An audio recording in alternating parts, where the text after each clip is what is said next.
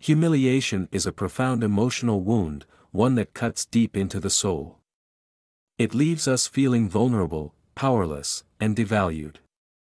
Whether it comes from being belittled by others, mocked for who we are, or overlooked when we've given our best, the sting of such injustice can create lasting scars. We carry the weight of those moments, replaying them in our minds, feeling the shame all over again. Yet, in God's infinite wisdom and justice, no pain is wasted. What if the very thing that crushed your spirit is the same thing God is using to elevate you? In Scripture, God often transforms humiliation into triumph. He allows our deepest wounds to become the very stage for His glory.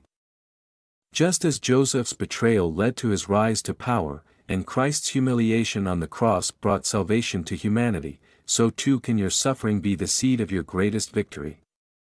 God sees the injustice you've faced, and He promises to restore what's been broken, turning your pain into a testimony of His faithfulness. Trust that He has a plan not only to end your humiliation but to use it as the cornerstone for your destiny. C.s. Lewis, one of the greatest Christian thinkers of the 20th century, reminds us that our struggles are not in vain. As Christians, we are called to forgive the inexcusable because God has forgiven the inexcusable in us. This is not easy. It goes against our natural inclination to retaliate, to fight back, and to seek vengeance. Yet, as Lewis said, being a Christian means laying before God what is in us, not what ought to be in us. We bring our raw, unfiltered pain to God, and in return, He transforms it into something extraordinary, something that glorifies Him. The Bible teaches us this powerful truth over and over again. Take, for example, the story of Joseph. Sold into slavery by his own brothers, Joseph was humiliated, stripped of his status, and thrown into a life of suffering. Yet, in the midst of his trials, Joseph chose to remain faithful to God. He did not seek revenge when he was wronged. Instead, he forgave his brothers when they came to him in need. He could have easily chosen retribution. But he understood a greater truth: God's justice is always at work, even when we can't see it. Joseph's story is not just a tale of endurance, it is a testament to the fact that God's justice may be delayed, but it is never denied. The very brothers who had plotted against him were eventually humbled before him, and Joseph was placed in a position of power and influence. His humiliation became the stepping stone to his destiny. Similarly, the prophet Daniel faced humiliation and betrayal. Thrown into the lion's den because of the envy of others, Daniel could have succumbed to fear and bitterness. But instead, he placed his trust in God. He declared that God would shut the mouths of the lions. And God did just that. Daniel emerged from that den unscathed, while his accusers faced the justice of the Almighty. These stories aren't just ancient history, they are blueprints for how we should handle humiliation and injustice in our own lives. When people rise against you, when they mock you, belittle you, or try to undermine your worth, remember that you are not alone. You are chosen by God, and if you were not chosen, you wouldn't be hearing this message right now.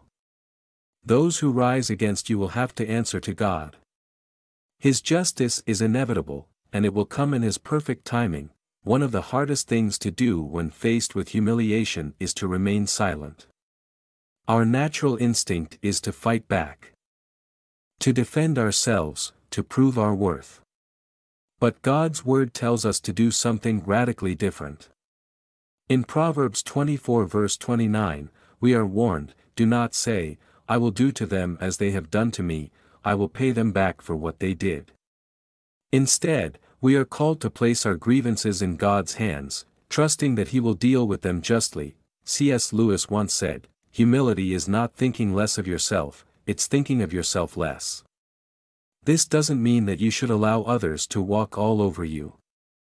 It means that you trust God enough to fight your battles for you. It means that you refuse to let bitterness take root in your heart, even when you've been wronged. It means that you focus on what God is doing in your life. Rather than what others are doing to you, the Bible promises that God will fight for you. Just as he fought for Joseph and Daniel, he will fight for you. This battle is not yours, it is the Lord's. And when God fights, victory is assured. Your enemies may seem powerful now. They may seem like they have the upper hand. But remember that God sees everything. He knows every tear you've cried, every injustice you've suffered, and every word of mockery that has been spoken against you. And he is moving the pieces in the spiritual realm to bring about your victory. You may feel like you're at a standstill, like nothing is happening, but don't be fooled.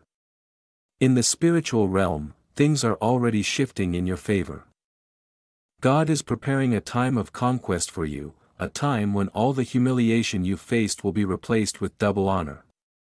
The Bible says in Isaiah 61 verse 7, "Instead of your shame, you will receive a double portion, and instead of disgrace, you will rejoice in your inheritance." This is not just a promise for people in ancient times, it's a promise for you today. God is not only going to end your humiliation, he is going to use it as the very thing that propels you into your destiny. C.s. Lewis once said, "Hardships often prepare ordinary people for an extraordinary destiny. Imagine. The people who have despised you, the ones who have underestimated you, they have no idea what awaits them. There is a divine law at work, do not be deceived, God is not mocked. For whatever one sows, that will he also reap," Galatians 6 verse 7. Those who have sown seeds of hatred, envy, and injustice against you will reap the consequences. But your job is not to gloat over their downfall. Your job is to remain humble, to forgive, and to trust that God's justice is better than anything you could ever orchestrate, and when God's justice comes, it will be swift and undeniable. Just as Joseph's brothers were brought to their knees before him, those who have wronged you will be forced to acknowledge the hand of God in your life. They will see that the very things they tried to use to bring you down have only elevated you. They will witness firsthand the fulfillment of God's promise. The Lord will fight for you, you need only to be still. Exodus 14 verse 14. If you're hearing this message today, it's not by accident. God is speaking directly to your heart. He sees your pain. He knows the humiliation you've endured. And he is telling you that it's time to let go of the bitterness, the desire for revenge, and the feelings of defeat. It's time to place all of that in his hands and trust that he will bring justice in his perfect timing. God's justice goes far beyond mere retribution. While we often seek vindication against those who have wronged us, God's justice encompasses something far greater. It is about restoring us to a place of honor and healing the wounds that humiliation has left behind. When we are broken and cast aside, it's easy to feel like our worth has diminished, but God is faithful in his promises. His justice is rooted in love, not just in correcting the wrongs, but in redeeming the broken parts of our lives and transforming them into something beautiful. In the coming season, the doors that God will open for you will reflect his justice in the most profound way. These doors will represent more than new opportunities, they will be symbols of restoration and the fulfillment of promises long delayed. Every setback, every disappointment, and every loss will be accounted for in God's divine plan. The people you meet, the relationships you form, and the opportunities that arise will not just be random, they will be divinely appointed moments that align with your destiny. As these things begin to unfold, you'll notice how effortlessly everything starts to flow. What once felt like an uphill battle will now feel like walking in the current of God's grace. This transformation will give you perspective, helping you look back on your season of humiliation not with bitterness, but with gratitude. You'll begin to understand that this difficult season was preparing you for a greater purpose. Through it all, God was shaping your character, refining your spirit, and positioning you for the blessings that are about to come. In his time, he restores all things, and when he does, you will see that every struggle was part of the journey to your victory. As c.s. Lewis so beautifully put it, there are far, far better things ahead than any we leave behind. The humiliation you've experienced is not the end of your story, it's the beginning of something far greater. So, take heart. Hold on to this revelation. Your period of dishonor is ending, and a new season of justice and reward is beginning. Trust in God's timing, remain faithful, and watch as He turns your humiliation into your greatest triumph. God is speaking to you today, telling you that the battle is already won. Even if it doesn't feel like it right now, know that He is moving on your behalf. Every tear you've cried, every injustice you've endured, it has not gone unnoticed. God is preparing a time of recompense, a time when everything will fall into place, and you will understand why you had to go through what you did. Raise your hands and glorify God right now. Declare that today marks the beginning of a new season in your life, a season of justice, reward, and divine favor. Believe that the words you've heard today are not just for someone else, they are for you.